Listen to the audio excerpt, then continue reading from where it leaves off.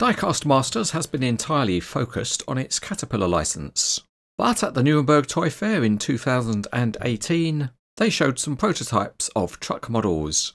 And here is the first one. It's the International HX520 tandem tractor with an XL120 low-profile HDG trailer.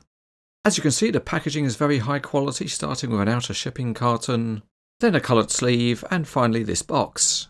There's a small leaflet describing one of the features of the model, and there are some parts held in a top plastic former.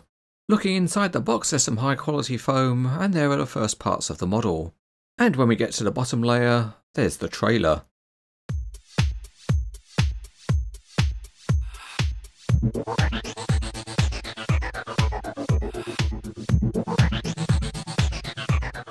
To start with, the International comes with two different exhaust pipes, so you can have bent or straight.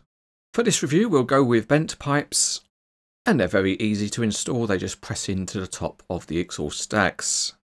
Once we've fitted those, the only other thing we need to do is to fit the oversized load sign, and that presses in at the top.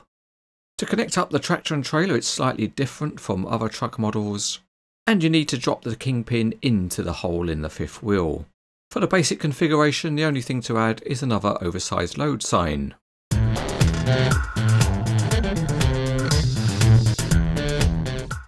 Starting underneath the International, and the detailing looks very good. The engine, gearbox and transmission are all modelled, and a nice touch is the soft mud flaps. Another good detail is the tyres on the driven and steering axles are different. Also looking good are the tanks and the parts of the exhaust system. At the front, the grille is very nicely formed and there's a tiny badge at the top. And both the lights and the bumper look good too. There's no number plate because it's a generic truck, and the wheels are also nicely detailed. On top of the cab there are air horns and a chrome visor, and the plastic mirrors also look smart.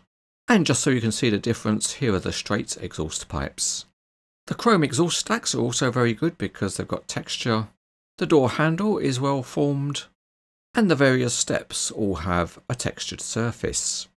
Behind the cab there's a light bar on the roof and plenty of chrome bling, but there are no coiled air lines.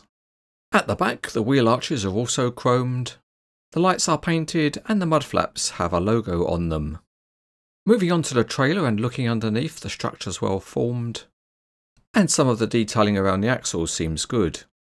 Just like elsewhere, there are nice soft mud flaps. The gooseneck seems to be an all-metal part, and a highlighting is the sharp graphics printed on it. These graphics continue down the edge of the deck, and the small outriggers are part of the casting rather than separate parts. Up on top, the plastic replica timbers look very good, and the deck has got a nice convincing pre-camber. Moving to the rear axles, and there's a textured surface on top, and the plastic wheels are detailed. Particularly good looking at the back is the array of lights, and the XL name is on the mud flaps. Two boosters are included, a 1-axle and a 2-axle, and they have some detailing around the axles, but there's no drop leg jack.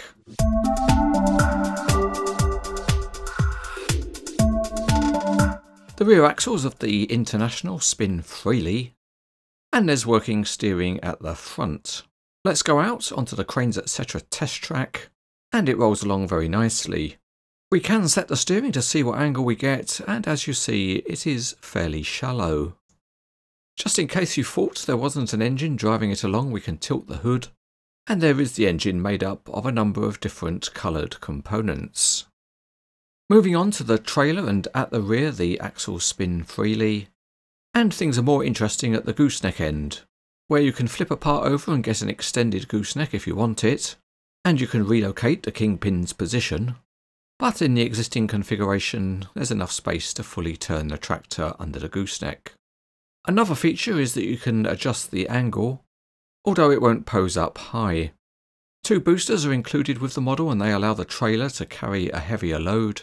There's a 1-axle and a 2-axle, and they both fit in the same way by just clipping on at the back. And then all you have to do is to relocate the oversized load sign onto the booster. Both boosters also have the same functionality in that they can steer across the pivot point.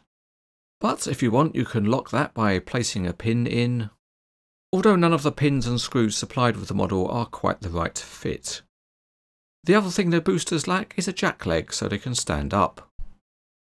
With this tractor and trailer combination from Diecast Masters, you now have a ready way to transport your Caterpillar equipment, and if you're lazy you can load it on using a giant hand crane.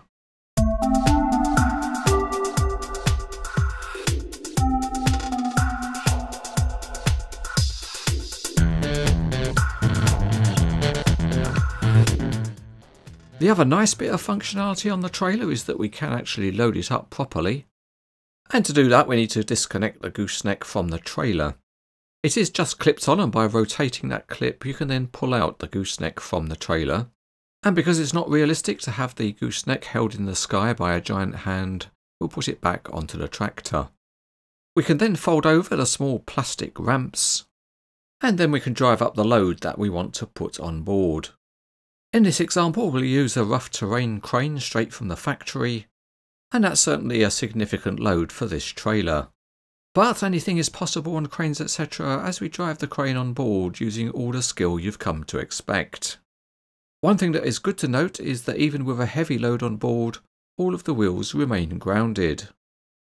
As this is a new truck-trailer combination, let's do a dim check. And in standard configuration it's nearly 18 inches or 45 centimeters long.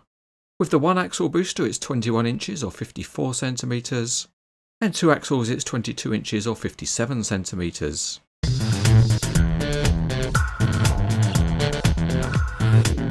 It's good to see a new model of an American truck and trailer combination, and for a first truck model Diecast Masters has done well.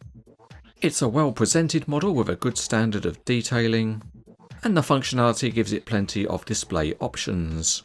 It's a nice model which, all things considered, is very good.